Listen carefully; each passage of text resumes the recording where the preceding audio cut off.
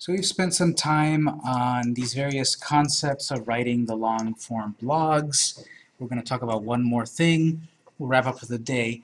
And the next time we're going to talk about Tumblr. WordPress has been the long-form blog in that we are writing 100 words, 500 words, whatever. And then when we look next week, we'll talk about Tumblr, which is short form, which will feel much more like a social network. And then you can decide which do you like better, WordPress or Tumblr, or both. And you're free to use both. If you notice, we have over on our posts, there was a spot under Publicize that we could send our WordPress blog posts over to Tumblr. So you could set it up, once we talk about Tumblr next week, that whatever you write here will automatically go to Tumblr. But that'll be next week. What we're going to wrap up today is a discussion on perhaps the examples of how to make money off of your blog. This is a big discussion, and not everyone would quite care about this, but I'm going to start us off to look at this if we're interested. I've mentioned this before, one of my blogs. This is a personal blog about comics, and what I've got here on the sidebar is an ad. There's an ad there. If someone is interested in this, they can click. They read one of the articles. There's another ad. They can click on that. So this is one way that people make money off of their blogs. They have a passion they write about. Icing on the cake, maybe make a little money off of clicks. This other site of mine, let me show it in this way as well. This is another site. Got different articles. Let's say here, build an app with Android. So there's this article, people read this, okay, looks good, and then at the end of this one, there's this. This article is about how to build apps for Android. And then here are links. Buy an Android phone so that you can build an app. Because I say in the article, these techniques here can be applied, and let's say you've got an iPhone and you want to create Android apps, you can get a $40 Android phone for you to then test your apps instead of testing your apps virtually on the computer, which is a viable way, but it's much better to test apps on a real device. You don't need a $500 Android phone. You can get a very good $40 one. That's one I recommend. I teach an Android class at this college. The new one is starting in 2 months, I think. And in that class, I say if you've got a real phone to work with, the class is better, because then you can really test your devices. So what I've got here on this article, I've got sort of like, hey, really guiding people, hey, buy this phone. Now, if they buy the phone through one of these links, I get a little cut out of it. I make a little money off of it. So let's take a little bit of a discussion to talk about this. There's two ways. These are two different things that I was showing here, actually. So I'll make the note here, how to make money. These are possible ways to make money off your blog.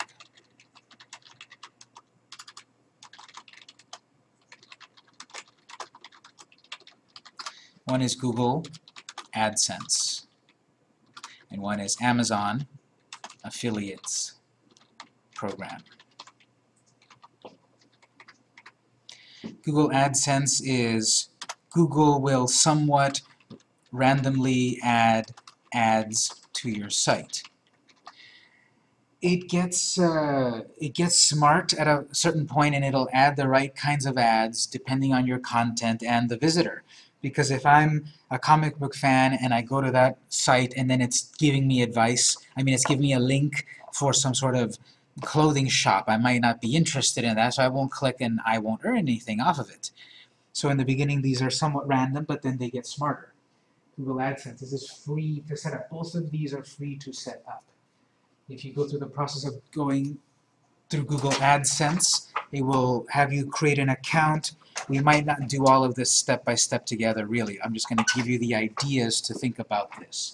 If you go look up Google AdSense and create a free account, what's going to happen there then is that you can create ads to add to your blog posts. Question? You have Google AdSense and you have more than one. You add the same AdSense codes to all your sites?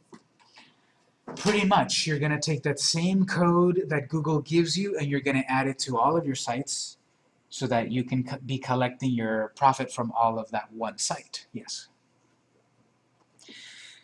So if you go through this route, like I'm showing in the example here, and depending on your site and its theme and all of that, you can have an ad in your article. So if this is relevant to the user, they can click it, and then you'll profit from it a bit. How much is going to depend on a variety of factors, how much traffic you get to your blogs, what kind of ads are there, because actually you get more money off of adding ads here that are alcohol related, believe it or not. So that's AdSense. It shows it on this site like this. Another example site on this site over here. It's a little less obtrusive. It's down on the side over here. If they went this far in, they might see it there. Music Production College. That might be interesting to people. They click there. They start their LA film career there, and you get a little bit of money off of that. The more traffic you get, the more clicks you get, the more you earn.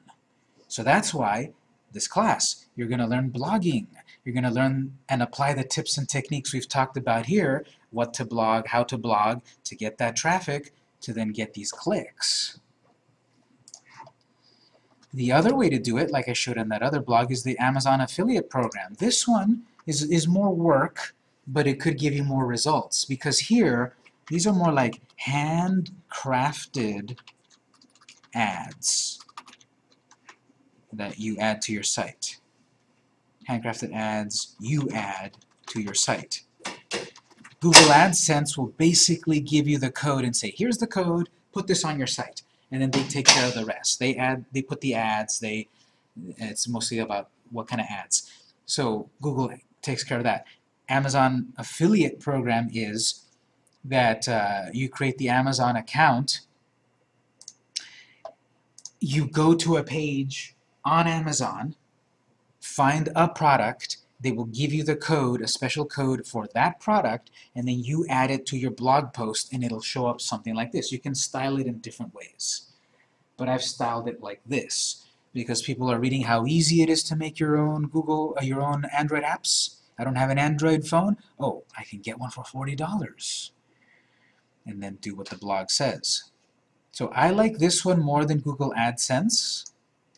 It is more work because you have to go to Amazon and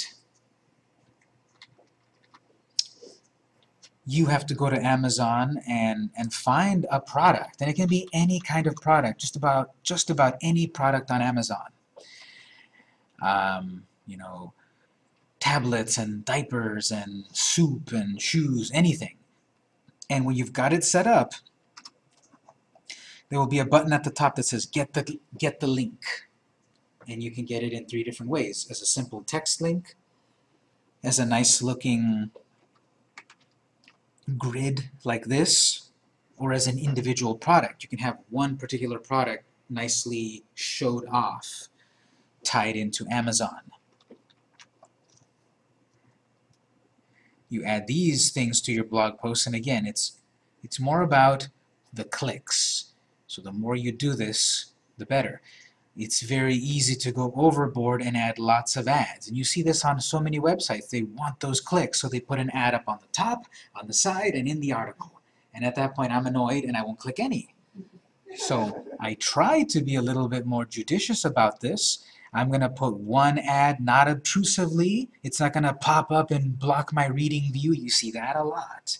It is effective to some degree because sometimes people accidentally click the ad instead of close. And you do profit from that. But I try to put this at the end, unobtrusive. I tie it in with the concept of what I've written, of course. I don't want a non sequitur type of ad here, an ad that doesn't make sense for what I wrote. but I added the ad at the end, or in this particular site, I put it in here, and it's not blocking you from reading anything, and maybe it's not as effective, but if they really care about this and they do see this is interesting and I'll click on it. Now, I'm not going to click on my own ad because that's bad. You don't want to click on your own ads. You want real people to click on your ads. It's not obtrusive, so that they might not click on it on that one. But when they're on this site, where it's over here on the side, it's still not obtrusive. People are going to ignore it, sure. But maybe something does pop up there when someone reads another post. You know, these are all linked together, and you read another post, you get another ad. This is Google randomly putting an ad, and it may or may not be relevant. Here's, again, music production. Different kinds of ones. Start, download, all of that. If someone clicks on these things, I profit from them. So we won't go through the steps together, but just to guide you, what I would do is search Google AdSense, and that'll give you the address, I guess if you want it directly, google.com/AdSense. It's a bit of a setup. You have to either use an existing Gmail account or you have to create a new one. You have to go through this process. It'll ask you for verification and a social security number and bank account information. And that sounds, hey, that sounds very obtrusive. Well, you're going to be getting money off of this. You're going to be getting paid. You're going to be, in some sense, a sort of independent contractor. So it does have to be filled in with a W-4 and all of this real tax information, because you could start to get, you know, worst case scenario, a few cents at a time. Best case scenario, a few dollars at a time. Best case scenario, dozens or hundreds of dollars at a time, depending on many factors. But that's how these big sites out there, like, what was that one site we visited earlier? Vegan DIY, yeah, veganbaking.net. You know, this one here is going to have ads. Everything's going to have ads. And hopefully they're not obtrusive, and hopefully they're relevant, and that'll guide people or entice people more to actually click. Right here, Sunbasket, Paleo Cooking Made Easy, which is funny because it's a vegan site.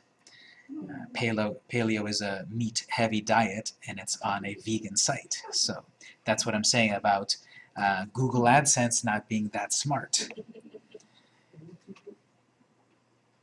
But it gets better. So anyway, if I were to click on that, I don't think anyone's going to click on that if they're on this kind of site, but if I was on a protein-friendly kind of site and that popped up, hey, I might want to do that, and that author will profit from it.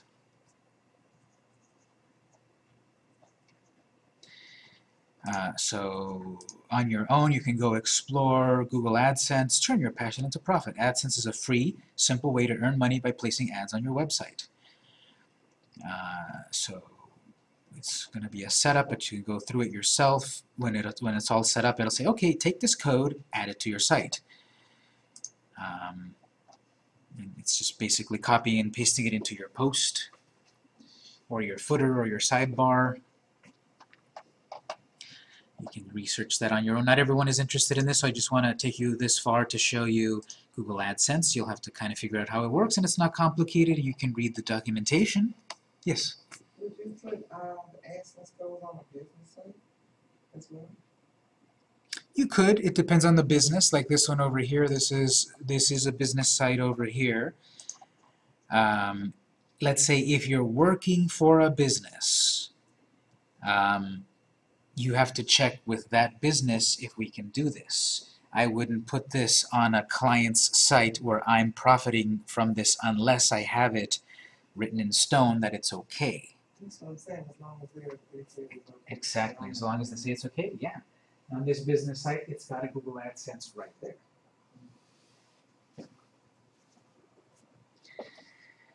Over for Amazon, you need to look at Amazon Affiliate Program. That link will be affiliate-program.amazon.com. And that needs a little setup as well. You need to create an account. You can use an existing Amazon account, create a new Amazon account. It'll ask you a bunch of information. One thing that I do want to tell you, since I've gone through this twice, and you live and learn, I thought I did it right the first time, and then they shut it down. and they told me what I did wrong, and even though I argued with them with like 5 emails, they said, sorry, we've shut it down, you have to start over. This is what's going on. At a certain point, Amazon affiliate through the process will ask you, what's the name of your website? And in my opinion, they did not specify specifically enough what address to put. So it had asked me, put here a list of the addresses where you're going to put your Amazon ads. So I put twitter.com, I put facebook.com, etc. I had set it up, I had used it a couple of weeks. They don't quite check if you've set it all properly until you make your first sale, until someone clicks to buy something from your link. Then they check it. So someone followed my affiliate Amazon link, was going to buy my product, the product, and I was going to profit, and then Amazon shut it down. And they told me, when you set this up, you didn't put in your specific link, you just put in the name of a website. And when I set this up, from what I understood, that's what they wanted. But they wanted twitter.com/Victor, facebook.com/Victor. They wanted, victor.com/blog. They wanted a very specific page. Where are you going to show your ads specifically?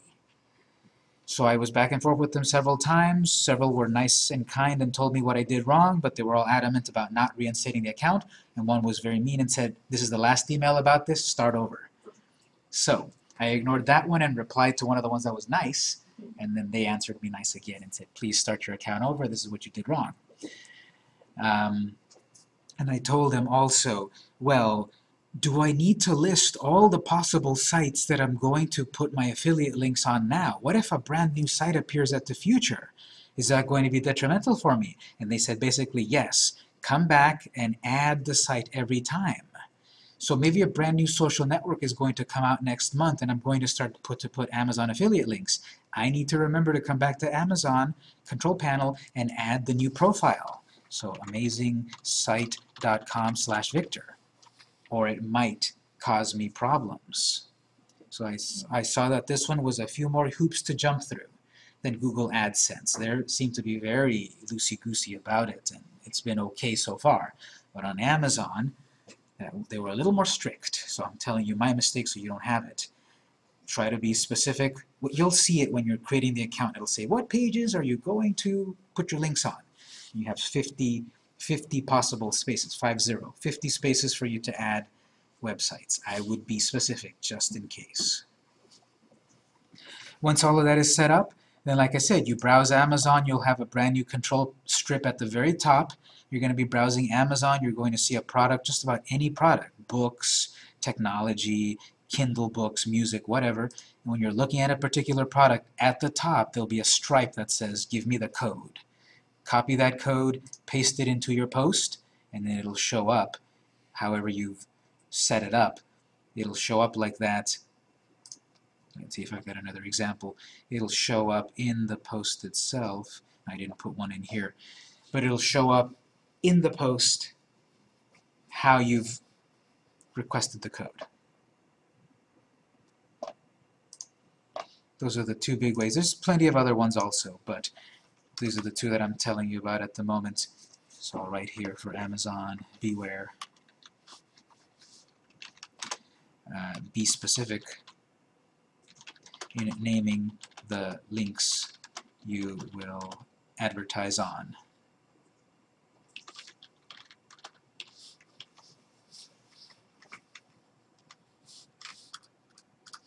So right there. It will ask you, and you want to put in those addresses specifically.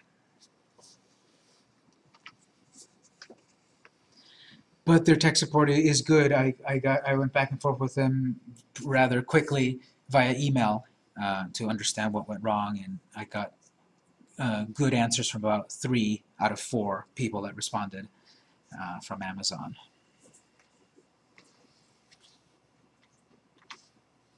So as I said previously, and I'll just mention it again, there is a book that I recommend in the class. There's a link to it right there.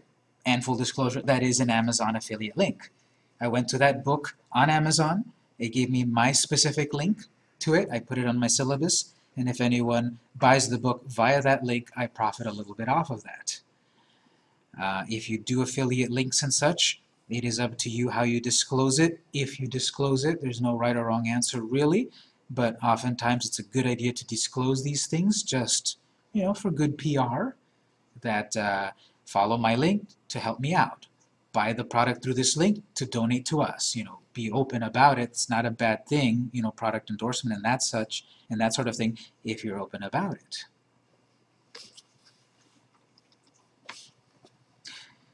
So that's the last thing I wanted to touch on for the day regarding affiliate links. Yes? Yeah, as far as, I don't have affiliate links, should you cloak your links or leave them like that? I would leave them like this. If you do the extra step of cloaking them or renaming them, there's not much, personally for me, benefit. You could cloak them, like maybe you could change that address if you actually say it's something like, you know, victor.com/blogbook, because right now that's, you know, a randomly generated name. If you cloak it, if you change it with a link shortener, it might be just for you to easily remember it. There's no big detriment to the profitability of it.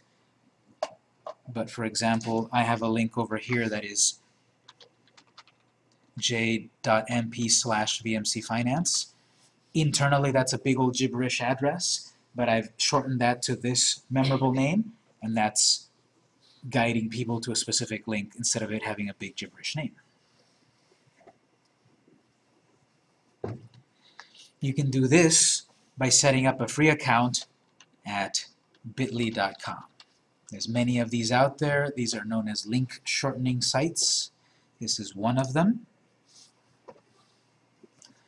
You go here, you create a free account, you give your bit.ly account a big address or a random kind of address, and then you can change it so that it has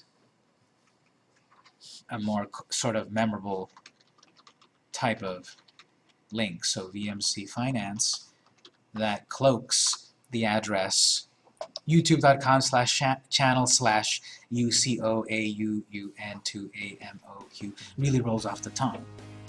So what I did was I went there and made that address. Hello everyone and welcome to another Takes episode you to the YouTube channel. of the VMC Inc. Financial You could do that on Network. bit.ly, take I'm the Victor Amazon Campos. link that it gives you, So we're take this experiencing weird gibberish a one, and change it over to say period something of like volatility, bit.ly.com/SEO strong book. volatility in the U.S. stock market, and that might get you In my worried case, I went with the name about j.mp your future, jump your future slash financial VMC Finance. situation. So this is going to be the top 5 tips. So I'll mention that here. Optional, use link shorteners to craft your affiliate links better. Examples are bit.ly.com. What else is there? Tiny, that's a classic one, tinyurl.com. And there's another one called isgd, is good.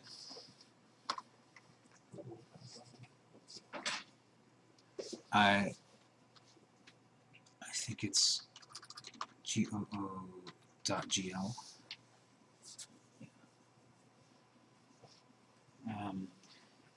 So you go to any one of these, you take a big address or a gibberish address, turn it into a meaningful address, and then you share that address. And that's optional.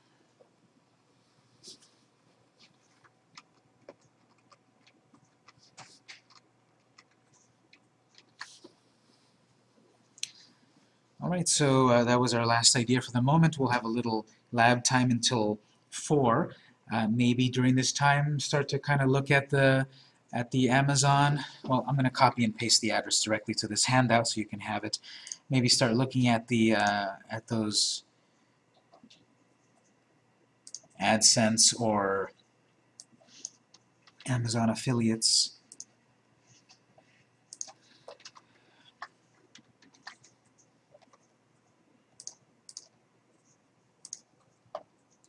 So that that's one way to put some frosting on your cake, to take your passion for blogging to the next level.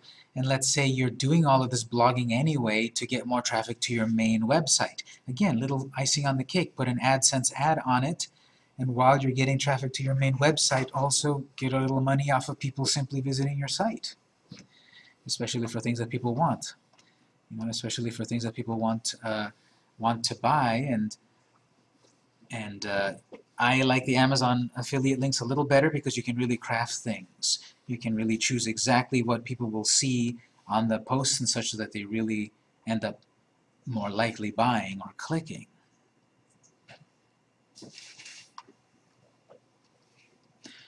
Yes. Am I correct on this? On AdSense, you get money if they click on the ad, but nothing further than that. But on Amazon Associates, they have to click and then buy. Yes. So on that one, yes, exactly. If you've got an AdSense ad, they simply have to click. You'll profit from that. If you've got an Amazon affiliate link, they have to see the product, they have to click the product, and they have to buy the product.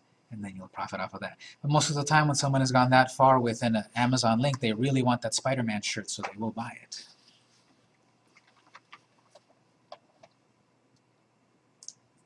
All right, any other general questions?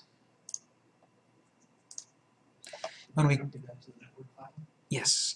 When we come back next week, then, what we're going to do is talk about the short-form blog platform, which is Tumblr. What I would recommend, this always happens to us, when we try to create a Tumblr account together, Tumblr freaks out and says, why are 20 people at this moment creating a Tumblr account? And some of us are able to, and some of us not. So I'm going to ask you for homework, go to tumblr.com and create an account. Don't do anything with it except simply go to tumblr.com, tumblr.com, and create the account and try to do it as best as you can. And if you can't quite do it, we'll do it in class together. But often what happens is when a lot of us try to do it at once, it stops half of us because Tumblr says, this is a spam farm. 15 people are creating a Tumblr at once. It's a spam camp. So if you can do that before we come back, that would be good. We'll take some lab time for the end of the day, so thank you for coming, and we'll do it again next time.